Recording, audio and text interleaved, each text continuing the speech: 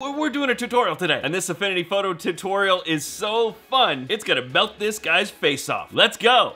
What's going on, everybody? My name is Dave Connery. I'm an artist and merch designer. Yes, that's what I'm calling myself now. I was thinking about this, I was thinking to myself, and I said, you know, before I used to call myself an editorial designer, and I still can do those things, but I don't do them anymore so much. I've stopped doing a lot of client work. I'm not making magazines and publications and whatnot, unless I was to do something for myself, and I'm not. I'm doing a lot more merch, so that's what I am. Merch designer at your service. You already know that I've been making a lot of t-shirts this month, and I've also been playing around with the new techniques, and I saw this technique somewhere. I apologize to whoever I learned it from. I don't remember, but I'm gonna share this with you because I think it's kind of fun. You can play around with it to your heart's content.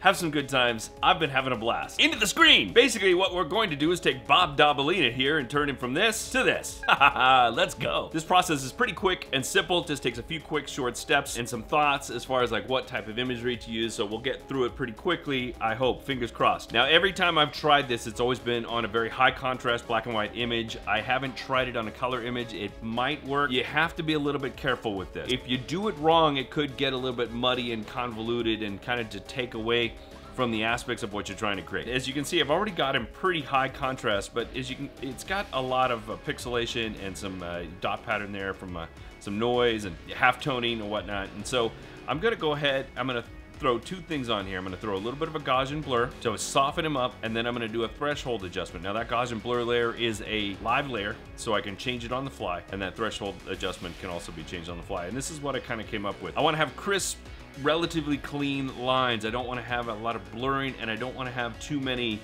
gray areas. When I do this, if I carry on too much of the darkness, too much of the gray, it'll just be like a blob, and you don't want that. Now, just for our purposes, I'm gonna grab these three, I'm gonna group them, and I'm going to actually duplicate that. I'm gonna Command J, that duplicates that group, and then I'm going to rasterize that group.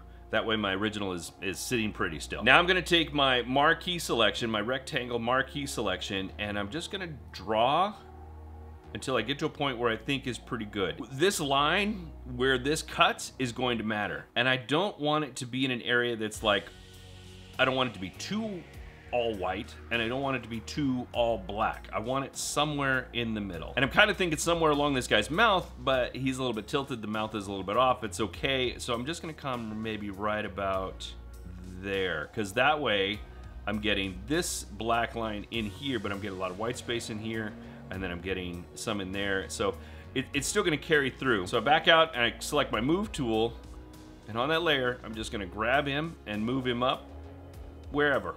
I'm gonna reverse the selection so I can select the other half. Command-Shift-I selects the other side, and I'm just gonna drag that down. So I deselect it, and you can see pretty big gap. We'll see how this lines up. That mouth may not be the best placement for my line, so I might end up having to do this more than one time, but we'll check it out. Now I'm gonna go to my row marquee tool. If you were doing this, you could also split sideways and do the column marquee tool.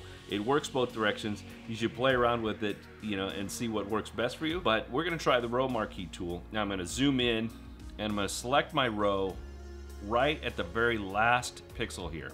Make sure I'm on the right layer. And I'm gonna Command J. So now I have that one pixel row all the way across as its own separate image or separate layer. So now I hit the move tool again, and you can see it's giving me the transform. And this is gonna get a little weird. This actually works better in Photoshop. It's a little bit more crisper. It just takes a little bit more effort here in Affinity Photo, because what happens, what I've noticed is that when I drag down, I get a softening. That softening is easily fixed, but it's a little weird. Now you also see that the line kind of continues past where I've stopped.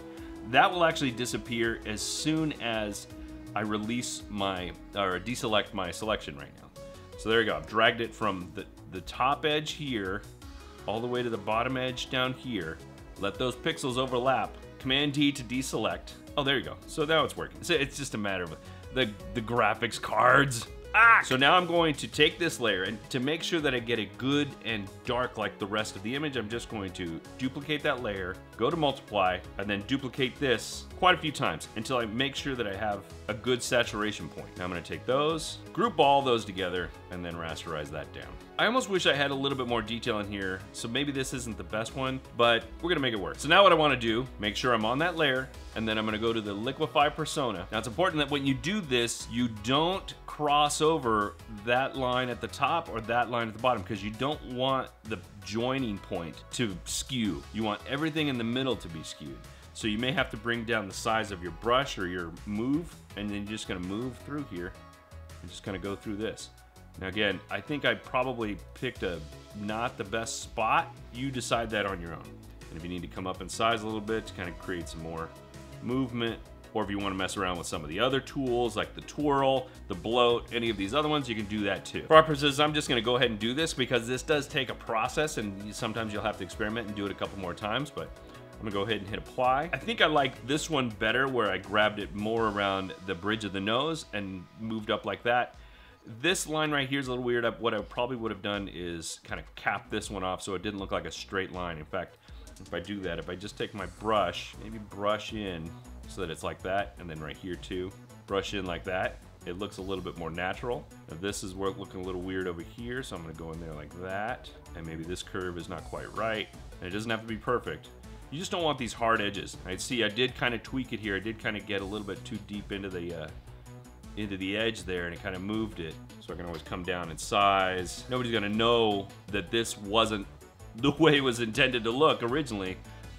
You know, we just make do. We make it look the way we want to make it. I don't want to soften it too much because obviously every line that I have on this thing right now is super crisp. If needed, I can go back in with the threshold and just add more threshold to it. And there you have it. And I can easily take this and turn this into a t-shirt graphic. Just say Bob. If you don't know who Bob Dobalina is, look it up. Internet, search, Google, Wikipedia it, Bob, or Bob Dob is how he's often referred to. You don't know Bob Dob, you better go ask somebody. So there's a lot of potential to have some good times, some fun, just tweak this thing up, and you can play with it and even try it. You may even try it with color images if you want to see how it works out. Maybe in the past you've seen, this was actually a thing back in the early 2000s where people would take an image and they would do this same process and just kind of drag out a certain amount of pixels across the screen and make them turn and tweak, and it just kind of created this kind of zoomy kind of look to it. Pretty cool, but a little bit played out now, but some people are still trying to bring it back and whatnot, but I think it looks cool here on Bob. I've also done a few other ones. This grumpy old dude, you know, he was a little too grumpy, so I figured I needed to, you know, stretch him out a bit. And this one I even added, and I didn't do it perfect, but I even added a little bit of halftone to that one just to kind of make it fit a little bit better, but it's not perfect. I would probably redo that one. If you watched my live stream the other day, you recognize this young lady, and she's a little bit stretchier and longer than she was before. And of course, everybody's favorite Texas fascist, Governor Greg Abbott, everybody. I, you know, gave him a little bit bigger braid because he needs one. Anyway, so that's pretty much it. If you want to test this out, go for it. And if you want to share what you've done, please send it my way. I'd love to see what fun stuff you get into with this technique. You might go at angles, or if you split somebody apart, like, you know, like some sort of like horror movie thing where you chop them in half and all their guts are like, bleh. You could do that. Anyway, hope you appreciate that little tutorial. If you want some more Affinity tutorials, they're right there, right? Check some of those out, all right? In the meantime, be good today, be even better tomorrow. See ya. Is my face melting yet?